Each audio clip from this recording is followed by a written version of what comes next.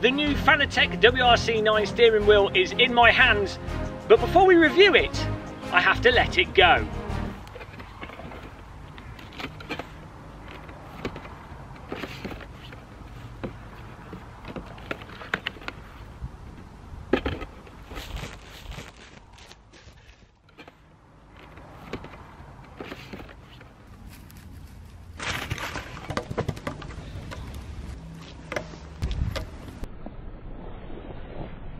Whoa, it's back! I guess it enjoyed its trip and only a small scratch on the bottom. Not bad considering it went down a few hills. Well, let's get on with the review. The Fanatec CSL Elite Steering Wheel WRC. Very similar in appearance to the Fanatec CSL Elite P1 Xbox wheel, but it does have a couple of key differences. The most notable being removable shifter paddles, a new quick release system, and a more chunky Alcantara wheel rim grip. Of course, like other Fanatec Xbox compatible wheel rims, this wheel lets you use your Fanatec equipment with an Xbox and the upcoming Xboxes.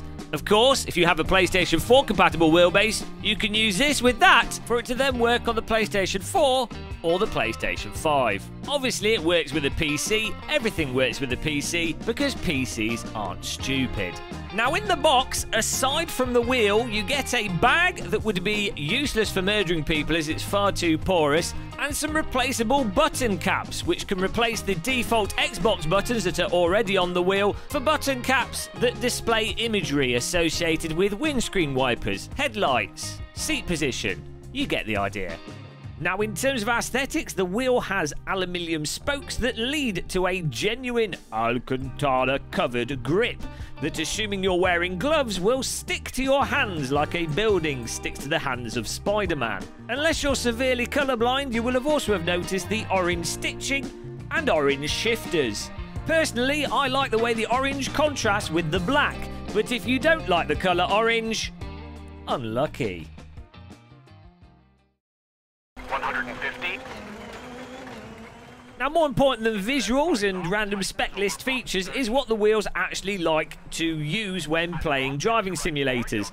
Obviously, this being the official WRC Rally wheel and the official wheel for the WRC 9 game, we tried it with WRC 9 to get things going. And I have to say, it felt absolutely fantastic, as you would expect a circular wheel to feel with a rally game. If you're going to play a rally game or do some proper sideways drifting, you really want a proper circular wheel. You can play with a D-shaped rim, you can use a Formula rim, but there's nothing quite like letting go of the wheel and having it slide through your fingertips only to grip back onto it and still drive into that tree. Some things did stand out with the wheel, which made it actually quite nice to use. The first will be the actual shape of the wheel rim itself in terms of the general grip shape. It's cushiness from the Alcantara and the overall size of it all go together to make a really comfortable, really precise feeling general circular steering wheel.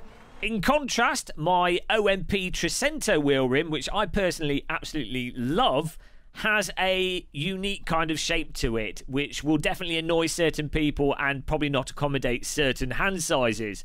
Whereas the Fanatec Rally WRC wheel, I think everyone would be happy with it. It might not be their absolute ideal, but I doubt it's going to be something that would irritate someone that prefers more shapely wheel rims. Another aspect that really stood out with this wheel rim were the shifters, more specifically the actual shifter action and the button that the shifters connect to. They're not magnetic shifters, so you don't get that really satisfying clunky click that you get with the neodymium magnets, but there is a really positive action on them, and the nature of the action makes it very difficult to accidentally double shift. Given that with a rally wheel, if you're using the sequential on the wheel itself is rotating all over the place, this is pretty significant. And the shifter action on these are better than the Club Sport Universal Hub shifters. So really good improvement by Fanatec with those shifter buttons, and it's something that I wasn't expecting.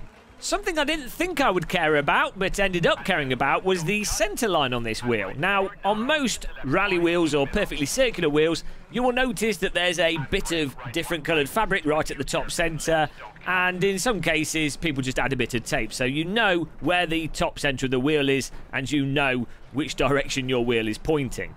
Sounds silly, but, you know, when things get a bit frantic, it can get a bit confusing.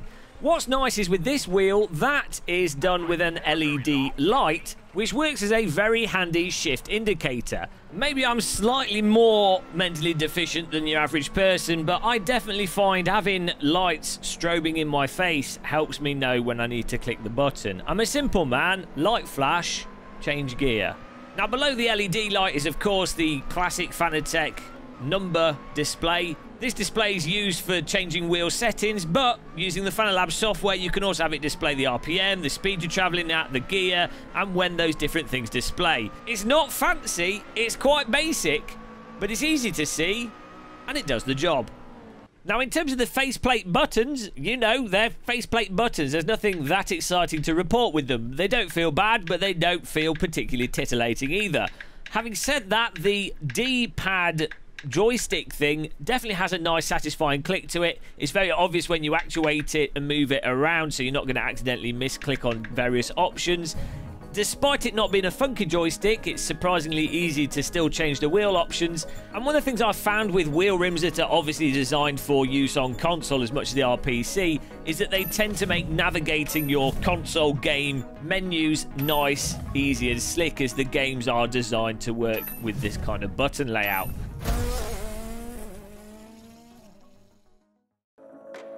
In conclusion, this is an absolutely fantastic circular wheel rim, especially for those of you with a Fanatec CSL Elite or a Club Sport V1 V2 wheelbase. Really good for rally driving and, you know, really nice improvement on the quick release system.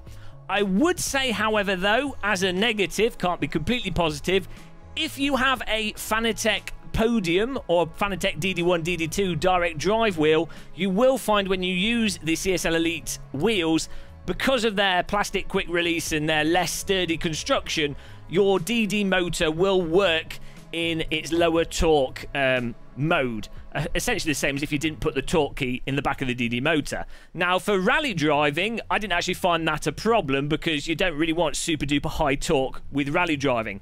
But if you're playing games like Assetto Corsa, iRacing or R-Factor 2, where you really do benefit from the extra power of a DD motor, you'll just be missing out on the potential of what your direct drive wheel can put out when using this circular wheel rim, and you'd be much better served by getting a Podium wheel or the Club Sport wheels that allow the full torque from the direct drive motor. Lastly, it's really worth pointing out the quick release on this, and I just hope Fanatec start using this quick release with more wheel rims in the future. Like, I hope this is what they move to. And I would even go so far as to say, is this sort of rotating quick release, just do a metallic one and use it on the other wheels, because it actually slots in and works in some ways better than the quick release that you have with the Podium and the Club Sport wheels. I mean, it might not look as attractive or as legit, but in my opinion, it actually works a bit better, and that's whilst it's made out of plastic. So, really good job on the quick release design, and go with that, Fanatec. Go with that. Fanatec sent me this wheel for free to review, so you basically can't trust anything in this video. As always, don't trust idiot YouTubers, do lots of research. But if you've done your research and you like what you've seen and you're going to get one, feel free to use my Fanatec affiliate link underneath this video. That way you can support this idiot YouTuber and allow me to make more videos whilst drinking expensive cups of tea. If you have any questions about this or anything sim racing and flight sim related, fire those questions in the comments section and I'll try my best to answer them. But until the next video, I hope you found this useful and interesting. Happy tea drinking, and goodbye, everybody.